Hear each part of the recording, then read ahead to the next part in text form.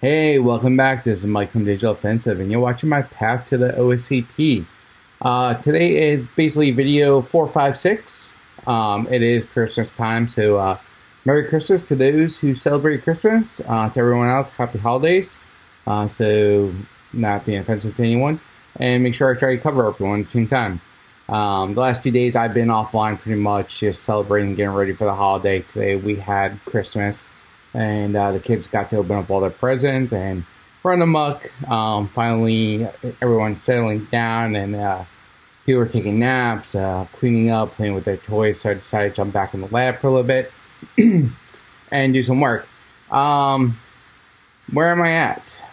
So I got another box, I think, from last time. So right now I have one box in the other network. I have one of the top 3 boxes. I have one of the very known pain-in-the-butt web server ones named after a bird. And then I'm kind of stuck on a box that I already rooted once before in the old labs using the same methodology and the same script. It doesn't seem to be working. I feel like I need to reach out to Defensive Security and say, hey man, what's going on here? Can you give me a hand? Maybe something's broken. But I'm using the exact same syntax as I used last time. And this exact same exploit, I changed the payload to match my current IP. I've even set up TCP dump. I see the I can see the exploit go out. I never see it respond back. But right after that, I know the service crashes because the service is no longer showing up. So it's been a pain in the butt. So kind of stuck there right now. Decided, hey, stop wasting time on that one. I used a multitude of resets already. So if you guys are not in the lab, you get like 7 resets a day. So kind of like Hack the Box, where if a box is hung, you can basically reset that box and you can jump back onto that box. Unfortunately, as I reset it, someone else may be attacking and basically crashing it again, similar to the free tier of Hack the Box.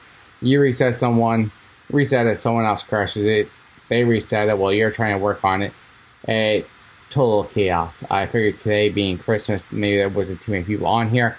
And actually, the lab has been a little bit faster today, which I'm kind of shocked. I've never had problems with connectivity in the labs the last time I took this.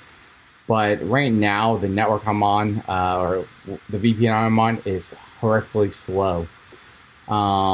That being said, I've kind of moved off of Nmap for my in-depth scanning and over to Unicorn Scan, just for a quick port detection, and then I've been digging deeper with my Nmap scripts to enumerate the services better. Once I'm able to enumerate the services, then I look for my attack. So once I have my attack vectors, I go after them. What tips can I give you guys? As I said, it's been a day 2. I haven't made too much progress, really just documenting stuff. I did notice in one of the labs, there is a lab, and I believe it's in lab 3, where you're going to use a tool called the Harvester, and it was throwing a bunch of errors around OpenSSL and WFuzz. I did some Googling how to fix this error, and I did find a script that will auto reinstall everything for you and correct the problem at hand. So I'll post this script into the video description for those who are in the labs. If you guys notice that you're having that problem, the script helped fix it for me. Maybe it'll help fix it for you.